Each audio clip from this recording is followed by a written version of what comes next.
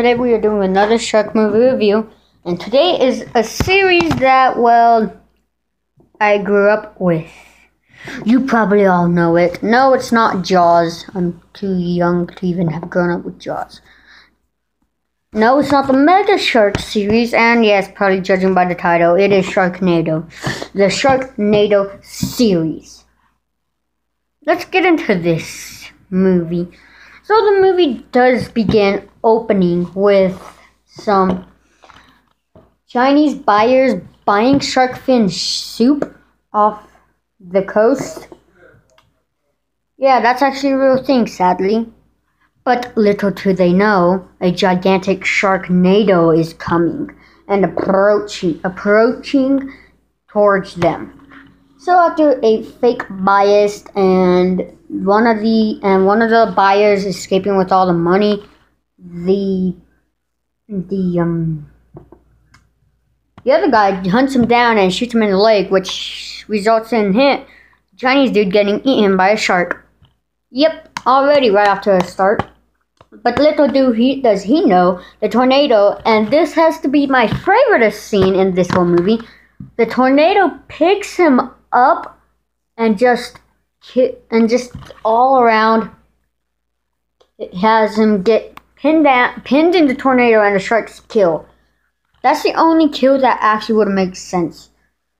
So yeah, and then after that we get to meet our main characters. Ian Ziering playing Finn, and of course you might have seen it, Tara Reid is in this movie. In fact, she's in for the entire series. If you don't know who she is, then you have not been watching Sharknado. But if you've been avoiding it, then go watch Vipers, because yeah, that'll be a movie she'll be in. Or go watch Trailer Park Shark. She appears in it for a cameo. So we meet all of our main characters, and then the tornado literally comes and, yeah, kills people. They escape, and, well, the CGI is bad. Again, it is owned by Sci-Fi, so series by the Asylum Sci-Fi. So CGI. So if we start out with 10. CGI is bad, which takes away 2. But then the fact that the acting is also bad, that takes away 1 point. But the fact that, honestly, the idea of a Sharknado is actually pretty darn cool.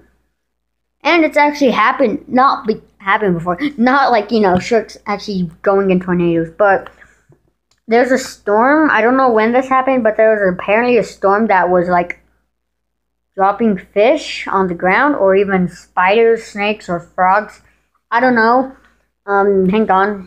Let me check this. Okay, I couldn't find it, but yeah. So apparently sharks are dropped from the sky, and yeah, that's basically the entire movie, just them running away from sharks. And then they go to like this airport, and that's where we meet another character, which is the main character's son. Yeah, so he's in it, and he wants to be a pilot and whatnot. Granted, the only thing I really liked so yeah, that was Sharknado, and to be honest with you, when they first were coming up with the idea, they thought no one was going to watch this. But they were wrong.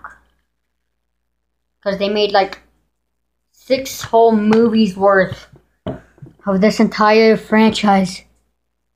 And while I got 4 of them, which we'll be reviewing, I've seen all 6 of them. So when I hit 4 and 6, which I don't have the movies of, before I do that, I might just record it with a image of the Sharknado 4 and Sharknado 6 post image. But yeah, that was Sharknado. Granted, I would give it a 6 out of 10. Because it's just a classic old cheesy shark movie.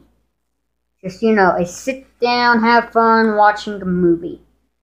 You don't really take anything too serious in this, and it's just to relax. Yeah, Sharknado. Although, one point that I'll give is the fact that it had unique sharks.